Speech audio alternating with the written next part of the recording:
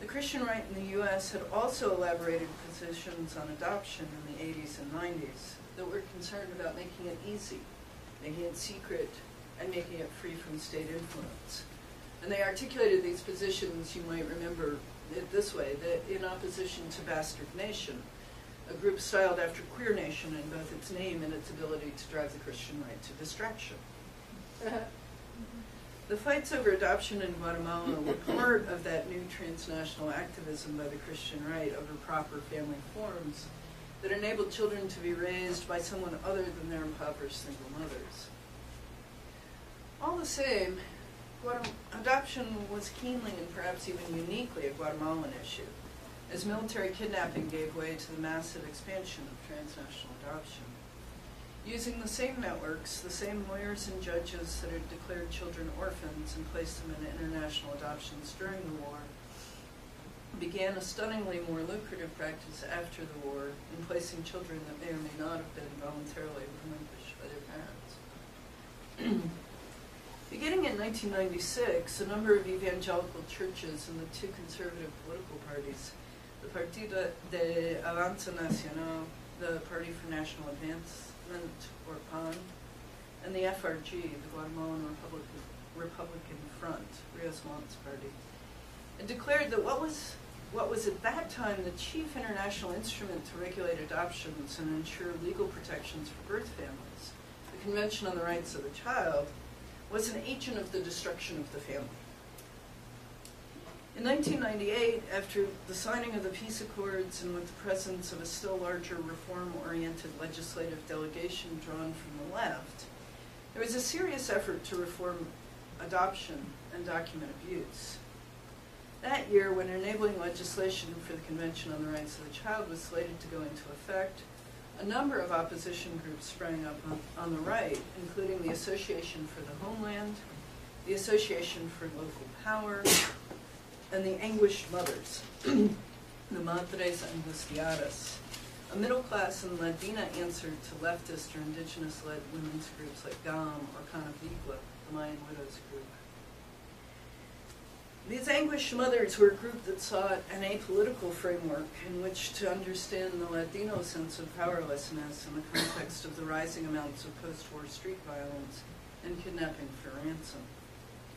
The Madres Angustiadas argued that the convention would make it impossible for them to control their children, since it would give children freedom of religion, travel, expression, and a right to privacy over their space. It would destroy the family, insisted spokesperson Jose Luis Gonzalez in the press. The Evangelical Alliance of Guatemala, a coalition of churches, also opposed the legislation. It's the responsibility of all Guatemalans, they said, to struggle against a law that undermines the family as the foundation of society and the church. Fernando Linares Beltranena, a conservative lawyer and columnist for Prensa Libre, expanded on this position. The most surprising thing about the Children's Code is that it pretends to help children, but the majority of it with euphemisms and ambiguous terminology, with pretensions of legislating altruistically, and with foreign values, disintegrates family values, handing family authority over to the state, to a great bureaucratic network. He went on to insist that it prevented parents from taking any action if their children swore, or wore miniskirts, got tattoos, or cross-dressed. Only with an order from a judge, he insisted, this is my favorite, could parents go into a child's room to look for drugs, guns, pornography, sex toys. Linares also worked to construct a pan-Guatemalan account of these family values, arguing the not obvious position that this autonomous nuclear family that just wanted to be free was as Mayan as it was Latino. Quote, indigenous families who are trying to preserve their values and customs also will be especially affected by the code in the loss of their authority to halt this exercise of freedom, that is, to wear miniskirts and use drugs, by their children.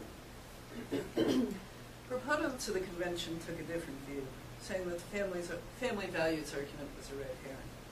And the real issue was that it curtailed the abuse of power that resulted in fantastic money-making opportunities in adoptions. Quote, groups with economic power are involved in adoption, And when their interests are threatened, each time there's an effort to legislate in relation to adoption, the proposals get bogged down and don't do well, said Deborah Cobarte Alvarado, the state's attorney for children and youth. The process, as it is very simple. Any notary can do it, and in this way it's made into a simple matter of paperwork, in which the child is converted into a product, a good, rather than treated as a human being. In Congress, Nilith Montenegro argued that her Commission on Women, Minors, and the Family could document irregularities in 440 transnational adoptions, and that lawyers were making a fortune, $30,000 per adoption. The basic structure through which children came into transnational adoptions made it difficult to distinguish between legitimate adoptions, or at least those where the mother had consented. However much that consent may have been conditioned by the war's aftermath, community dissolution, refugee status, sexual abuse, poverty, violence, and other kinds of desperation, and those made possible through kidnapping, threats, or bribes. The adoption process rested legally on a notion of contracts in which consent could be freely given, but in this instance to something that particularly indigenous people did not and had not reliably or freely controlled, especially where the war was intense, their children. Typically, a midwife or haladora learned about newborns or young children that might be adopted and arranged for them to be sent to a foster mother employed by a lawyer who worked with adoption agencies, usually from the United States. The head of the section on minors and disappeared persons of the National Police complained to the press that the law barely distinguished between legitimate and illegitimate adoptions. There was absolutely no way to bring charges against those involved in adoptions, even if the child had been kidnapped. Any lawyer, he said, can obtain the signature of a woman who says she's relinquishing a child for adoption. The only thing that can be prosecuted, he said, is if a lawyer rents out a house and hires people to care for children without obtaining a license to make it a nursery. The police also tried arresting haladoras who were recruiting pregnant women to relinquish their babies, at times having them give birth at a private clinic set up for the purpose. Guatemala's orphanages were not a usual source of children for adoption. Children were usually too old by the time they might enter an orphanage.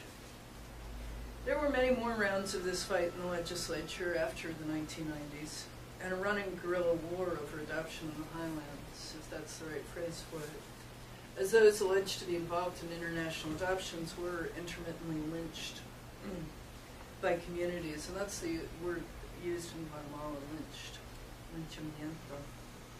They were beaten by mobs and sometimes killed. Mostly, I hasten to add, haladoras were seen as helpful. Women who arranged for children whose mothers were single or whose husbands were working overseas to be raised far away where their social or material circumstances might be better. In some ways, the presence of overt trafficking, violence, and kidnapping of children obscures this much larger story about the economic and social conditions that made birth control inaccessible and single motherhood economically impossible or shameful.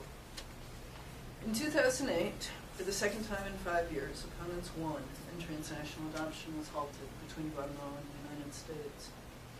Once again, ideological lines were sharply drawn.